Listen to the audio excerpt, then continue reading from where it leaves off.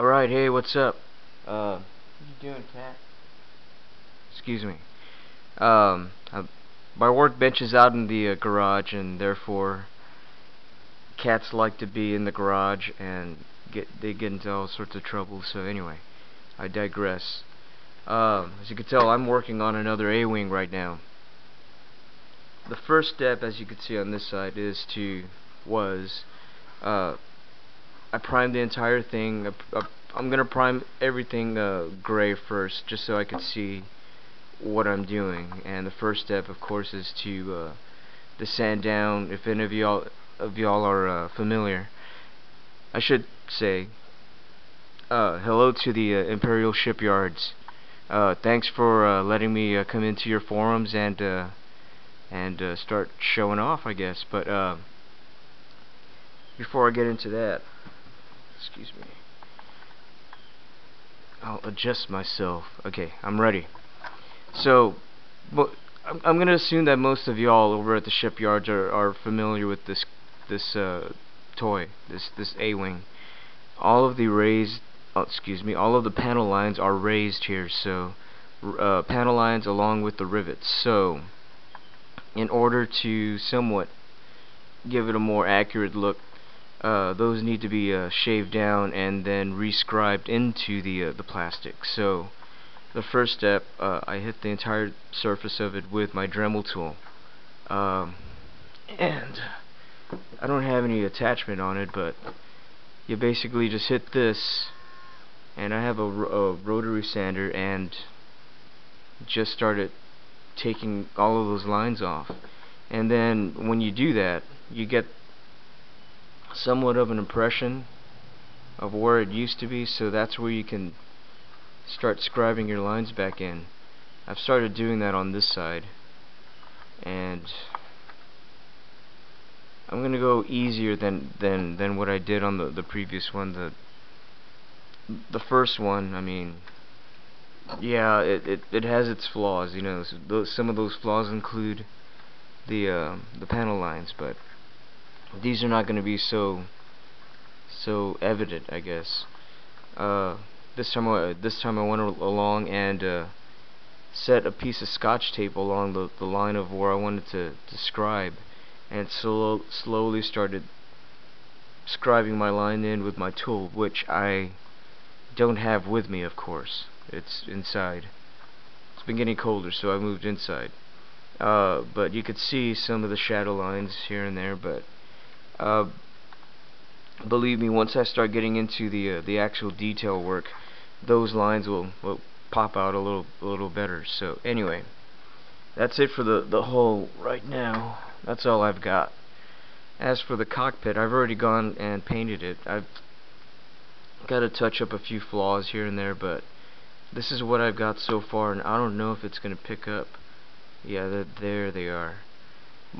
I apologize, I don't have the best camera in the world, so if you could see those little strands right here flicking out right here, these, oh, here we go, didn't think of that.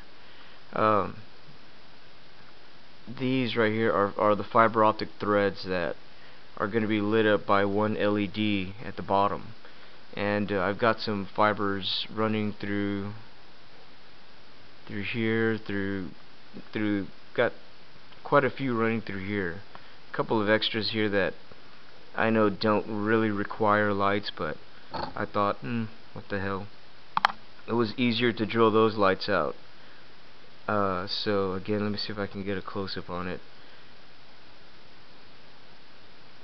That's the actual dash that was molded into this version of the A-wing. The first one I had was the early version that didn't have any detail, and I just added a few pieces of sprue here and there and drilled the holes for the lights, and there you go. But this one actually has some little controllers there for some detail. But let me see if I can get a demonstration of how these are going to work. I have a light rigged up over here, and let's see. Once the strands start catching light at the opposite end, that's what lights up.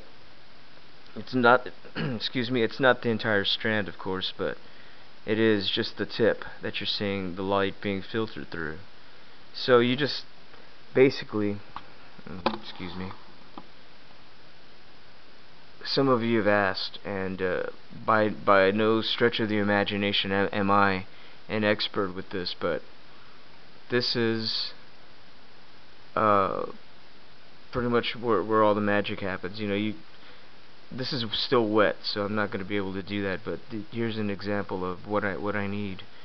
What I usually do is I take all of the strands here, gather them up, and then shove them into a tube. And I need to reference, before I do anything else, I need to reference a gentleman on YouTube by the name of Model Man Tom. And if any of you are familiar with him, then you know that this guy is a badass mofo when it comes to painting, and generally just he has a lot of good tips, practical tips that you can use on your own to achieve some really stunning effects. Anyway, that's it for now on the A-wing. So the cockpit is all kind of, it's pretty much painted up already as far as I think I want to take it. I'm waiting for the fiber optics to the glue back here to dry, and then once that is set later on today, I may just go ahead and snip the ends of these to get them to lay flush against the dashboard. But that's it for now. My bench is a virtual graveyard of Star Wars model ship parts.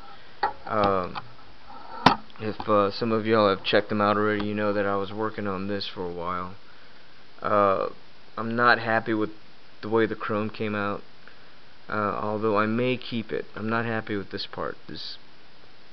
I used some really heavy duty tape and it pulled on me. So I may leave it, I may do it again, but I'm definitely going to get rid of this yellow. I'm going to go with a more I don't know. I'm gonna go with a different color. I think I'm gonna use a blue this time around. So hopefully that'll look a little different, a little nice. I'll get that done pretty soon. I am working on this guy. This is the original cast of the B-wing, so I have virtually no detail in there to work with. So I'm not sure what I'm going to do with that. I'm not sure if I want to greebly that thing up. There's no way I'm going to put lights in this thing, because I don't want to break open this thing any further than actually just undoing some screws. So that's where I'm at with the B-wing. Everything is still pretty much, excuse me, disassembled, just like the A-wing. Everything has been primed on the B-wing right here. That's going to be my next project after I finish up the A-wing. Where I'm at right now on this part is this has been sprayed with a very subtle silver, and I hope you know, it looks so much well, it's always easier taking it apart than it is putting it back together, but I hope I can put it back together. I need to,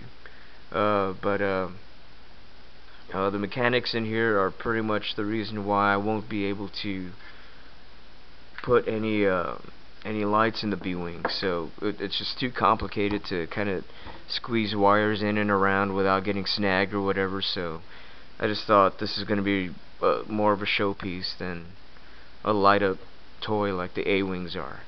So oh, excuse me, let me show you where I'm at on the bottom of the Naboo fighter. This as well. Let me see if I can get it. I'm at the stage where it's got the fibers threaded, and I've got a battery back here that what did I do here? What did I do? I think I removed the light. Never mind. Well, you know what? I've got another one here on my bench. Well, you know what? I'm out of time on this video, so I'll do that next time. Y'all have a good time. See y'all again. Happy modeling. Bye.